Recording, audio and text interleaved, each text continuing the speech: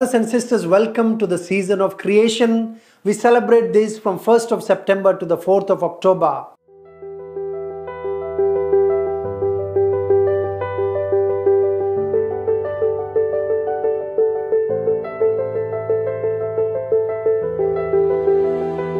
During this season of creation, we also celebrate the Jubilee of the earth.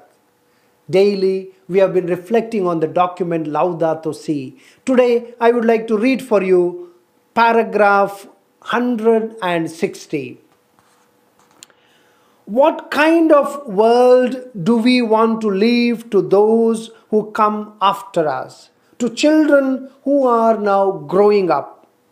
This question not only concerns the environment in isolation, the issue cannot be approached piecemeal. Yes, a very pertinent, very serious question that we are asking today. What kind of world we want to leave behind for the next generation, for the children that are growing up before our eyes? You must have heard the story of Greta Thunberg, who has been appealing to the world leaders how the present elders need to care for their children, how we should not leave a world that is broken, that is endangered for the next generation. How we, the present generation, must make a decision for the care, for the future of our children. Therefore, Pope asks certain questions which are very pertinent again. He asks, what is the purpose of our life in this world? What are we here for? What is the goal of our work and all our efforts? What need does the earth have of us? It is no longer enough, therefore, simply to state that we should be concerned for a future generation. We need to see that what is at stake is our own dignity. And therefore, the issue is one which dramatically affects us. For it has to do with the ultimate meaning of our earthly sojourn.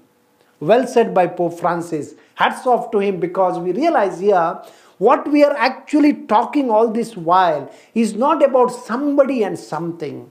It is all about our dignity.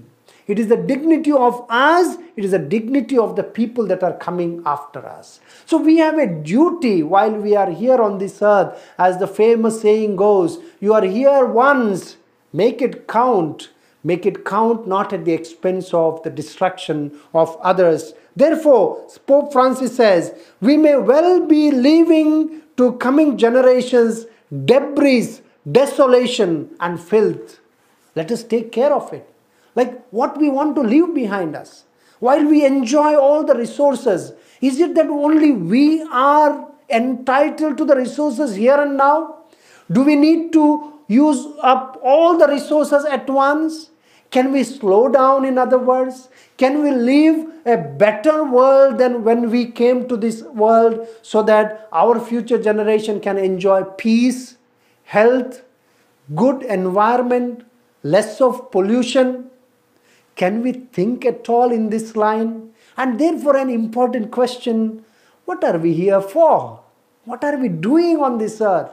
What is the meaning of our journey in this world? Are we attending to important questions of life? Are we concerned about our little children growing up in an environment, in a world that perhaps will be left only with debris, filth, desolation, more deserts? How about asking these questions to ourselves today? Perhaps raising such questions will also evoke some kind of responses from each of us. While we can blame the world leaders, let us also know that each of us also have to make certain local decisions within our family, within our small society, where we can truly consider the needs of the coming generation who deserve a better world than we are already planning for. God bless you today. Thank you.